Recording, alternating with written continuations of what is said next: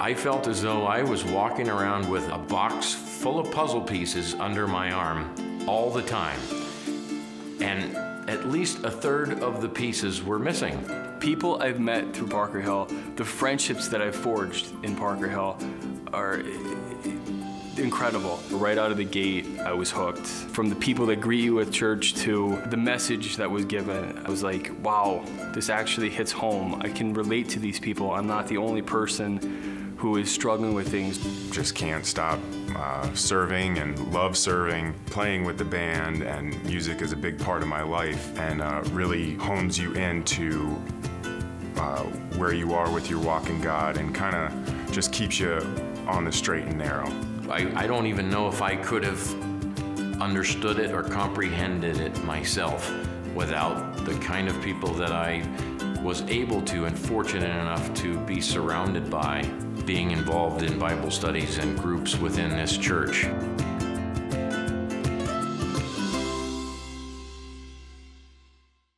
We're just trying to paint a picture of what the church could be and what it would look like to be a church that really is attractive to people. Because, you know, when Jesus walked here on this earth, people were attracted to him. Even some of the most irreligious people of his day were drawn to him. And so we figure if people were attracted to Jesus, they ought to be attracted to his people. And we're crazy enough to think that a church can be a place, and this church can be a place, where people can honestly say, I love my church.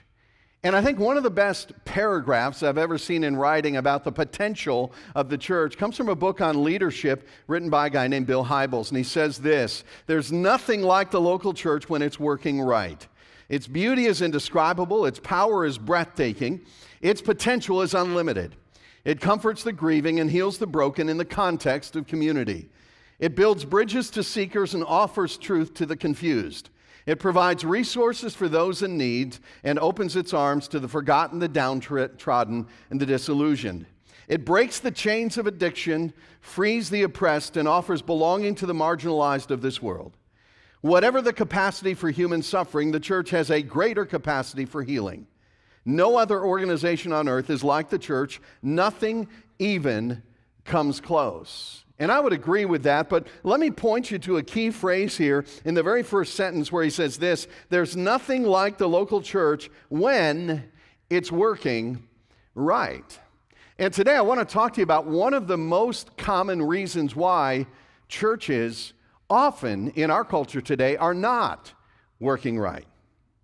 Now, let me help you understand two very different attitudes that people have when it comes to their experience with church. Two different mindsets that people have as they enter into a church experience. And the first mindset, the first attitude, is well represented, I think, by this bib. I'll be wearing this next Sunday as I watch the Super Bowl and eat my wings. And then I'll save it till I'm 85 and actually need it. But, you know, people who wear a bib and have the mindset of the bib, these are people who come to church and they expect the church to give them everything they need and to take care of them and to feed them and to encourage them. And the church exists for their benefit solely. And people who wear the bib, they want to go to church, but they don't want to be the church. Like they want to receive from the church, but they don't want to give back anything. And if something happens that they're not happy with, they sometimes begin to cry and throw a bit of a temper tantrum. I've seen it happen. That's one mindset that people have when it comes to church, but then there's another mindset that people have. And unfortunately, I would say that this mindset is very much the minority in churches in our culture today. And that mindset is represented by this. This is an apron. You see, people who come to church and engage with church with an apron kind of mindset, they are people who don't mind getting their hands dirty. They're people who want to serve and give back and be a part of something bigger than themselves. People who don't mind using their time and their talents and their energy and their resources to construct something of significance with their lives. And so the question is this: will you be a person of the bib? Or will you be a person of the apron? Now, let me just say something very quickly. See, a bib is not a bad thing. Sometimes you have to wear the bib if you're a baby. See, we all started out here, didn't we? I mean, when we were kids, probably most of us had a bib that our mom put on us when we were eating. But here's the hope of every parent. The hope of every parent is that your child will eventually outgrow the bib and begin to take on more and more responsibility and do things like get a job and move out on their own. And the same thing is true spiritually. You see, all of us at some point start out not having all the answers as, people who are at the very beginning of our spiritual journey, very young in the faith. And so there are times at the very beginning of our spiritual journey when we kind of have to wear the bib, when we need others to give to us. But here's our hope for every person who calls this their spiritual home. Our hope is this, that eventually you'll take off the bib and you'll wear the apron. Because I want you to listen to what Jesus said about himself in Matthew chapter 20, verse 28. He says this, "The Son of Man did not come to be served, but to serve, and to give his life as a ransom for many." If I were to paraphrase that, I would paraphrase it this way. The Son of Man did not come to wear a bib, but to wear an apron. You see, the real mark of spiritual maturity is when you take off the bib and you put on the apron. Because children wear bibs and expect to be served. Adults wear aprons because they have learned the value of serving others. So my question again is this: when it comes to your church experience, do you have the mindset of the person who wears the bib or the person who wears the apron? Now let me tell you the fourth reason. This is the fourth week in this series, so let me tell you the fourth reason why I love my church. I love my church for this reason, because it's not about me. It's not about me. I want to be a part of that kind of church. And this is so counterintuitive, especially in our culture.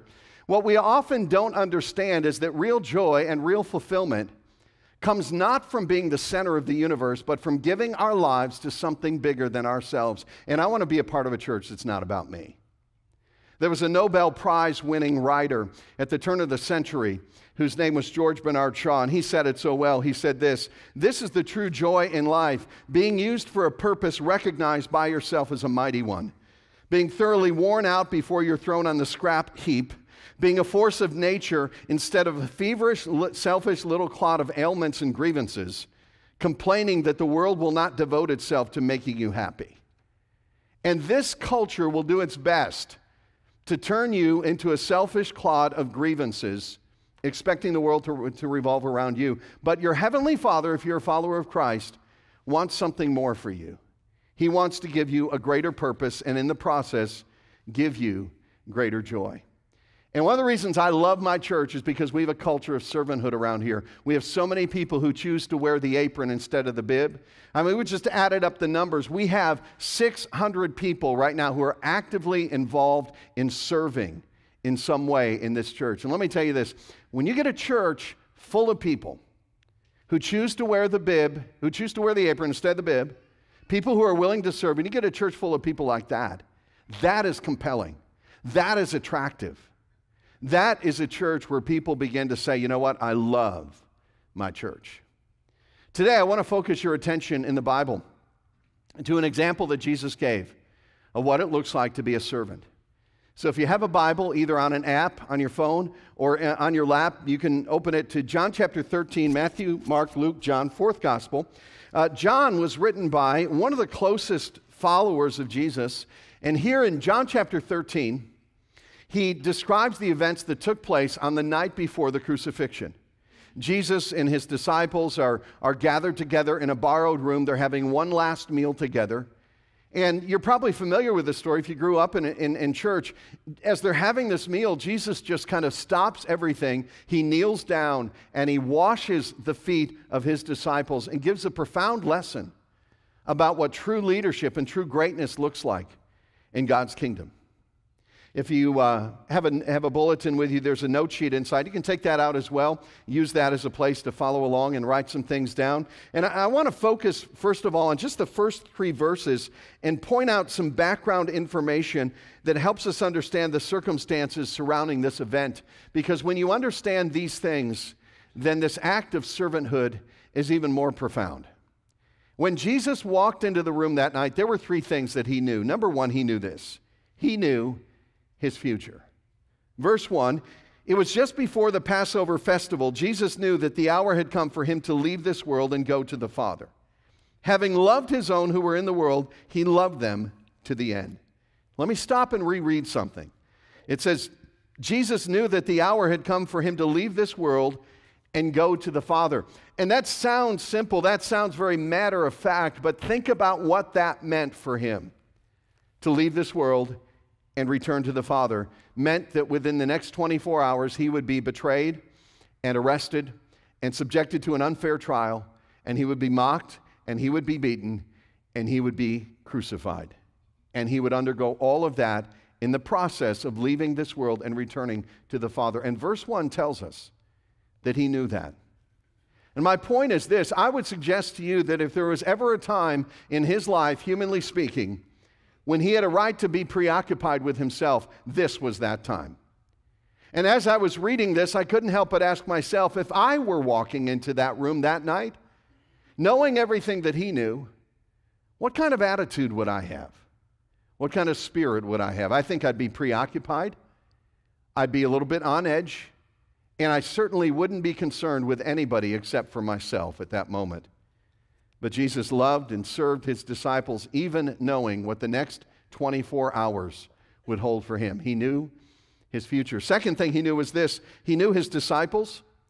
Verse 2 says, the evening meal was in progress, and the devil had already prompted Judas, the son of Simon Iscariot, to betray Jesus, which provides a striking contrast here. Jesus is getting ready to serve others. Judas is getting ready to serve himself. He had already decided in his heart that he would strike a deal with the religious leaders and betray his master, his rabbi, for 30 pieces of silver. Now here's the question. And on every campus you can answer this right out loud. Did Jesus know that Judas would betray him that night? Did Jesus know that, yes or no? Yes, he did. In fact, verse 11 states it very, very clearly. A little bit later in the passage, it says he knew who was going to betray him. Let me ask you a second question. Did Jesus, when he went around the circle washing the feet of his disciples, did he wash the feet of Judas? Yes, he did. You know, if I had been in that situation, I don't know if I could have done that.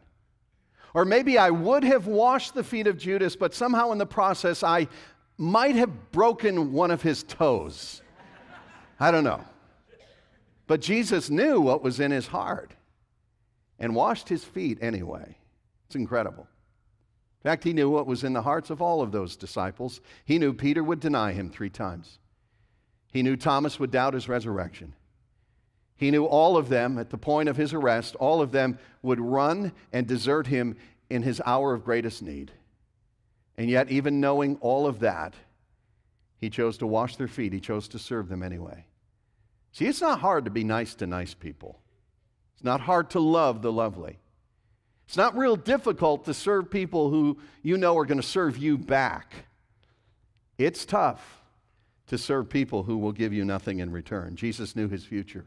He knew his disciples. There was one more thing that he knew. Verse 3 says this.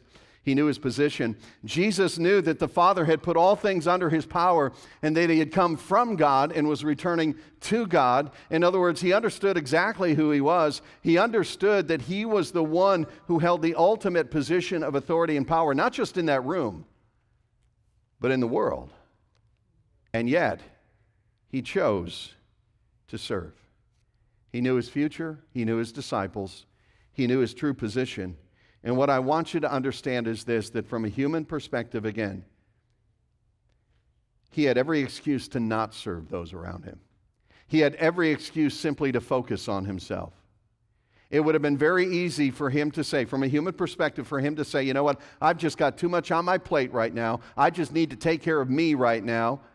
I can't really be concerned about anyone else's needs in this room.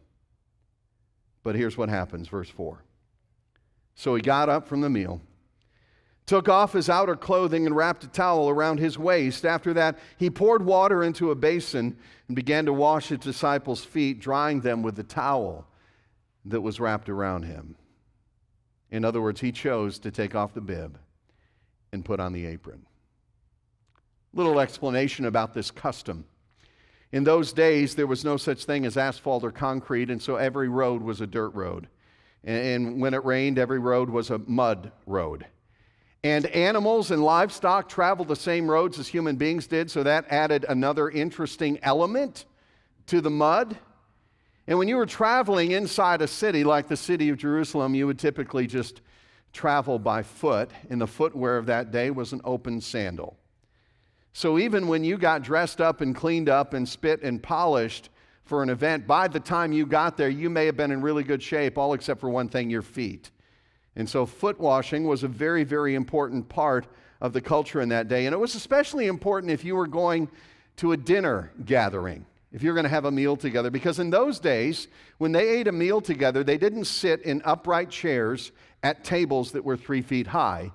A typical table in that day was 12 or 18 inches off the floor.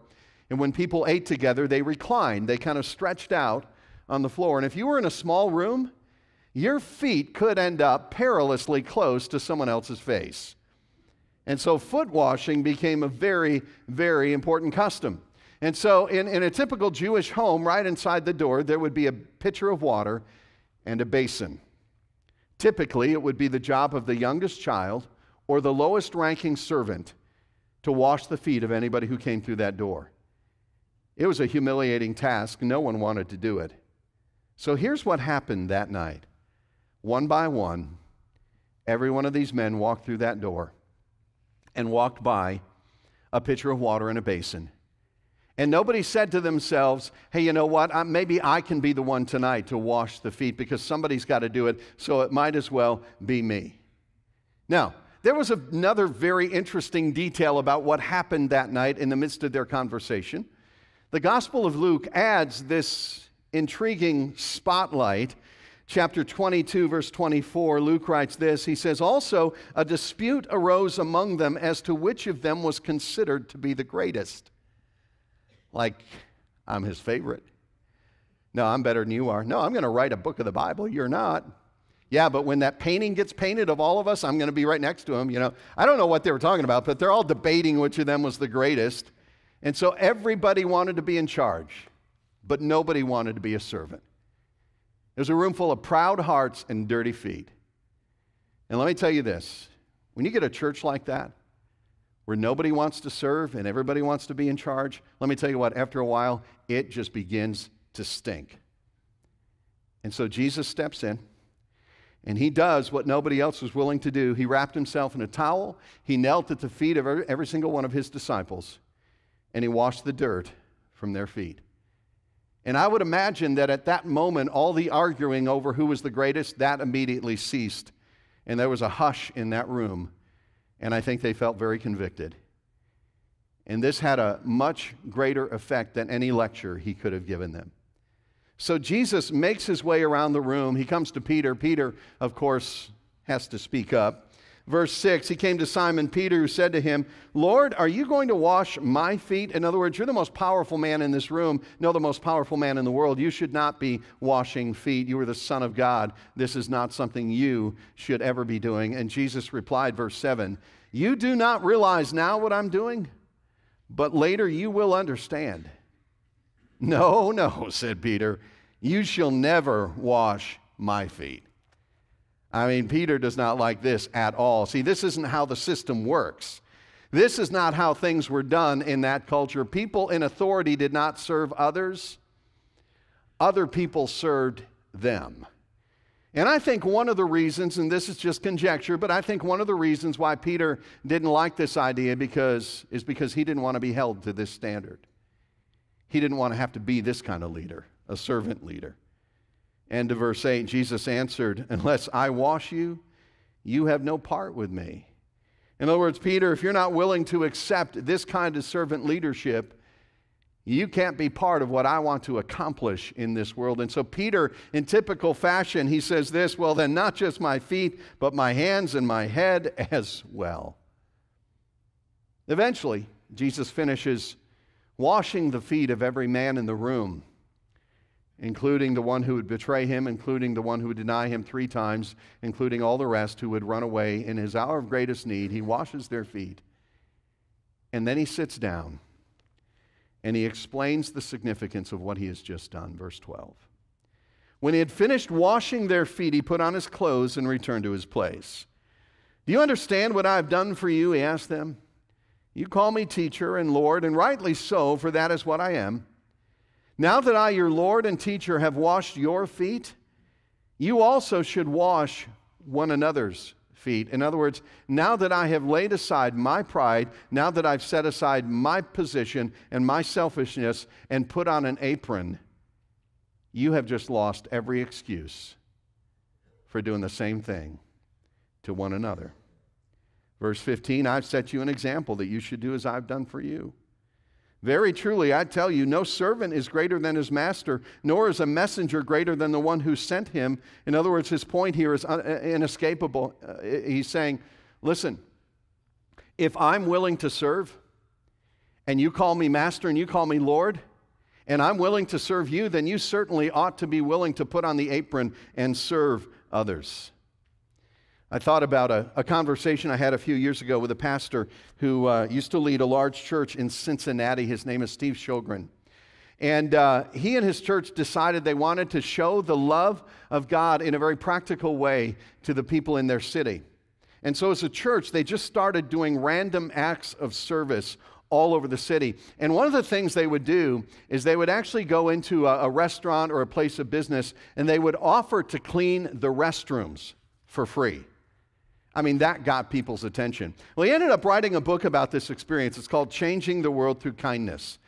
And he tells what happened to him one time when he was in Dallas working with a pastor friend of his in the city of Dallas. He said this, I was able to shine the light of God's love into significant darkness recently while cleaning toilets with a pastor in the Dallas area. We entered an Islamic grocery market and offered to clean the toilets to show God's love in a practical way. The manager surprised me by firing back in a Middle Eastern accent, we have 12 toilets. If you want to show me the love of Jesus, you can start by cleaning all 12. He says, I've cleaned as many as 3 commodes at a business, but 12 would take an hour or more. How about 3 toilets? He said, we have more places to clean today. He wouldn't budge. If you won't clean all 12, don't bother cleaning any of them. I could see my toilet negotiating was getting me nowhere, so I gave in. But as we walked back to the bathroom, he shifted gears. You know, we really only have 2 toilets. I was giving you a test to see if you were for real. Hey, you want to know if your faith is for real? Here's how you can know that your faith is the real thing. When you're willing to take off the bib and put on the apron and serve other people. I would say it this way. If I could summarize everything that Jesus said in explaining what he had just done, I would give you a simple 4-word phrase. It's this: save people, serve people. Saved people, serve people. Now you'll notice it doesn't say on the screen, saved people should serve people. Because whenever we say we should do something, that means we ought to, but we really don't have to. Like, you know, I should lose weight. I've been saying that for years. That means I probably won't, but I know I need to. You know, I should spend more time with my family. I should do this. I should do that. But should oftentimes never becomes actual action. So we're not going to say save people should serve people. We're just going to say this: save people, serve people. That's just non-negotiable. In fact, let me show you that right from the pages of the Bible. Ephesians chapter 2. Where Paul writes to the believers in Ephesus, in that first century city, he says this, for it is by grace you have been saved through faith. And then almost immediately after that, it goes on to say this, for we are God's handiwork, created in Christ Jesus to do good works, which God prepared in advance for us to do. Like if I could sit down with you over a cup of coffee and have a conversation with every single one of you individually, one of the things that I would say to every single follower of Christ is this: that you are way too valuable to sit on the sidelines. That Jesus Christ paid way too high a price for you to just be a spectator. You are gifted to do something. I read something very interesting a couple of months back around the Christmas season. Probably most of you got some gift cards for Christmas this year. In fact, little survey, every campus, raise your hand if you got at least one gift card for Christmas this year. Pretty much everybody. How many of you still have gift cards from Christmas that you've not yet used? Yeah, most of us. Here's what's really interesting to me. They say that out of the billions of dollars that people spend on gift cards every year, about $6 billion worth of gift cards go completely unused. They get lost, we forget we have them, they expire, whatever happens to them, they never get used. Now, isn't that the height of ingratitude if somebody would give you a gift card and you never use it? Let me tell you what the height of ingratitude is in the eyes of God. When He redeems you and rescues you and gives you an incredible set of talents and abilities and gifts and time and health and energy, and you never quite get around to using it. See, saved people serve people. Now listen to how this passage ends, verse 17. I love this closing sentence here. He says, now that you know these things, you will be blessed. Oh, it doesn't end there, does it? Now that you know these things, you will be blessed if you do them. Yeah. And by the way, to be blessed, that simply means to have joy. That means to have a life that's really fulfilling. And the best way to have a life that's fulfilling, to experience authentic joy, it comes from giving yourself away. Again, I would summarize verse 17 this way. Real blessing is found in wearing the apron, not wearing the bib. That's where the real blessing is found, wearing the apron, not wearing the bib. That's where real significance is found. That's where spiritual growth is found, by the way, when we get beyond ourselves and begin to serve. And I've seen it over and over and over again. When people engage in something bigger than themselves, when they use what God has given to them, they begin to serve. They begin to grow spiritually in ways that otherwise would never have been possible. I've got 2 daughters. They're both teenagers. And both of them serve in different ministries of this church. And I'll tell you what, I am so glad that we have a student ministry that believes that one of the best things we can do for our kids is get them serving. So they learn at an early age that the world does not revolve around them and that they have something to offer. So I've got a 17-year-old daughter. She leads a small group of about 20 first graders at the Dixon City campus Sunday mornings. I've got a 13-year-old daughter who helps to lead a group of preschoolers at the Clark Summit campus on Sunday mornings. And I'll tell you what, honestly, those serving opportunities have been one of the greatest catalysts for spiritual growth in the lives of my kids.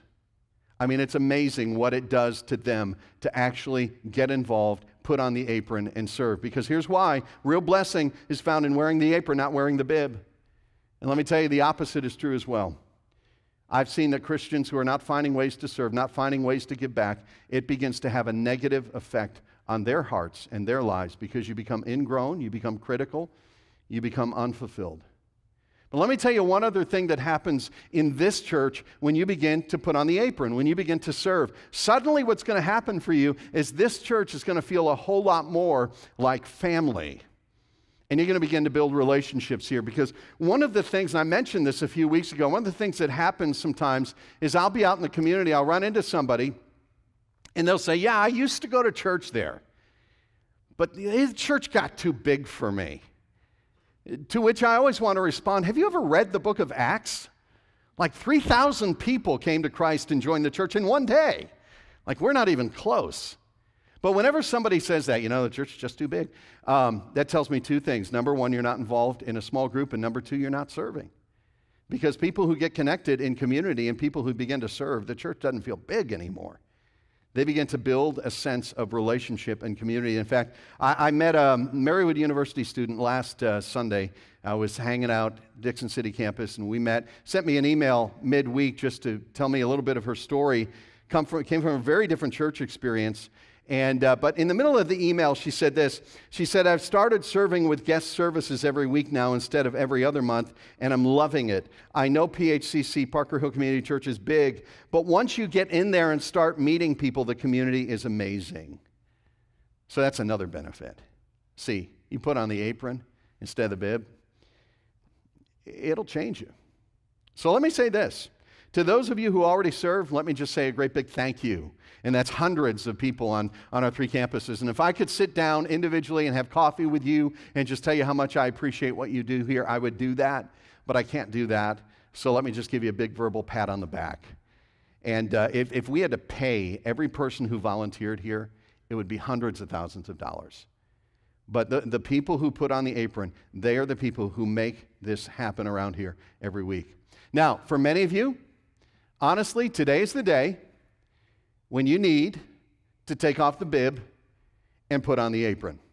Take a next step, find a place to serve, because I believe you won't become the person that God is calling you to be until you follow in the footsteps of Jesus and become someone who's willing to serve.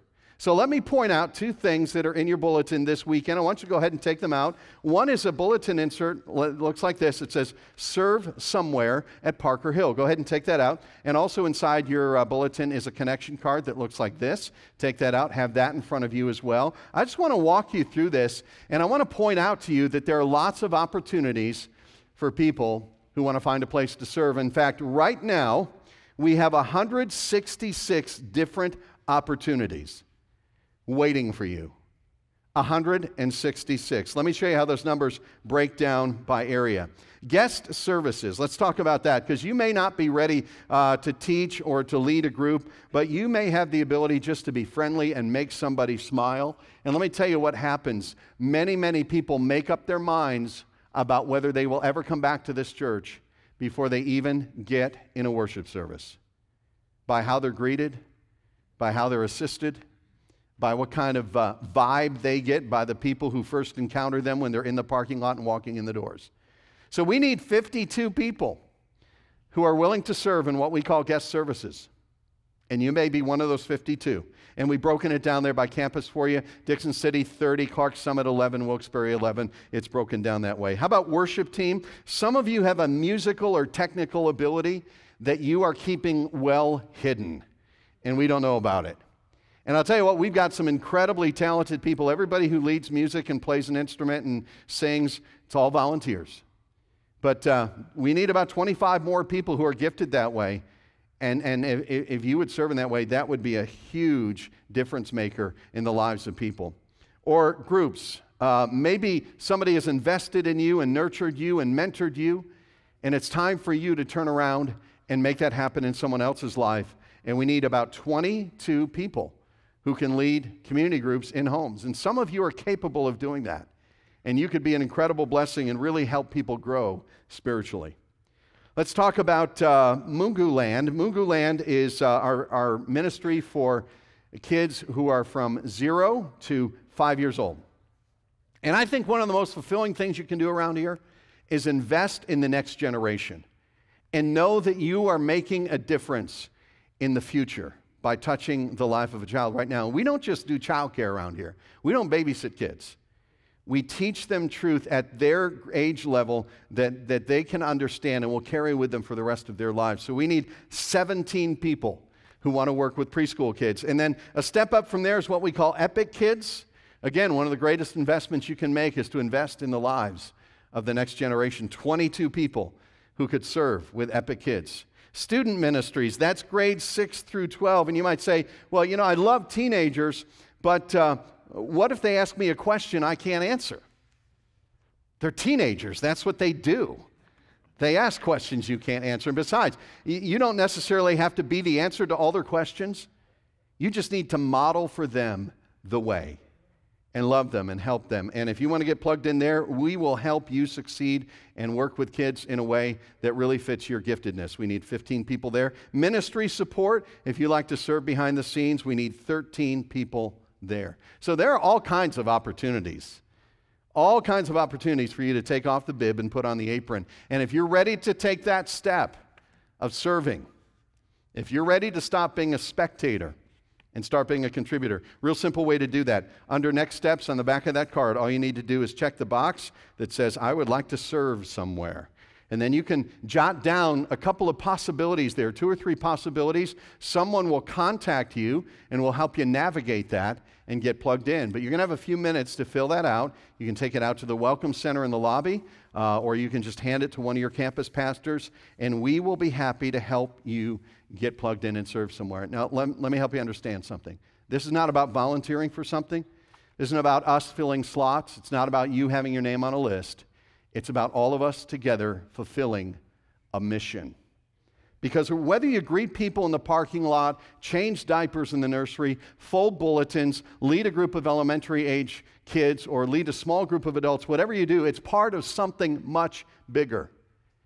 It's part of helping people who are far from God find the way back to God by creating a relevant and compelling church experience and distributing truth to them in a way that they can understand, and creating a church experience where they can say, you know what, I love my church. And here's what so many people say, yeah, I should do that. I should. I'm so busy. Like my kids' sports and my work is so demanding and home life, and I'm just busy. I understand that. Life is busy. In our culture, everybody's busy. And do you know when things are really going to slow down and you won't be busy anymore? When you stop breathing. That's when you won't be busy anymore. But until then, we've got to navigate the busyness in the context of our lives and prioritize the best things over things that are simply good. And I don't want you to get to the end of your life and realize that you've missed out on some of the most important opportunities there are to do something that's going to matter for eternity. In fact, let me say this. If this isn't a church where you feel that you can get involved, here's what I'd like you to do. I'd like you to find another church. I mean that. Because here's the thing. If this isn't a church where you feel comfortable plugging in and using your gifts and abilities, I'd rather have you serving at a different church than sitting in this church. Because that's unhealthy. And it isn't following the example that was set for us. Because after leaving that upper room, Jesus subjected himself to the greatest servanthood that history has ever seen. He walked out those doors. A few hours later, he was arrested. He was taken to a cross. He was crucified, eventually left behind an empty tomb so that he could not wash our feet, but so that he could wash our hearts and make us whole again and give us a hope and give us a future. And that's the real motivation behind serving others. Not out of guilt, not out of shame, not to check off a box on a spiritual to-do list. We serve because we have been served so richly and so deeply. And if we are followers of Christ, that's the example that's been set for us. So please, please, please, take off the bib and put on the apron. And today, as we end our time of worship together, we're just going to be reminded of the servant heart of our Savior as we celebrate communion together. There are 2 tables at the back and 2 tables at the front of the room that you're in. And on every single table, there are 2 things. There's a plate with some bread wafers, and there's also a cup with some grape juice in it. And that bread is a powerful and tangible symbol and a connection with the body of Christ. And that juice is a powerful symbol and a tangible connection with the blood of Christ. That body that was pierced by the nails of the Roman cross and the blood that flowed down those timbers so that we could be forgiven, we could be set free, so that our sin and the weight of all of that was put on him. And we were given, instead of shame, forgiveness and righteousness. The ultimate act of servanthood that history has ever seen.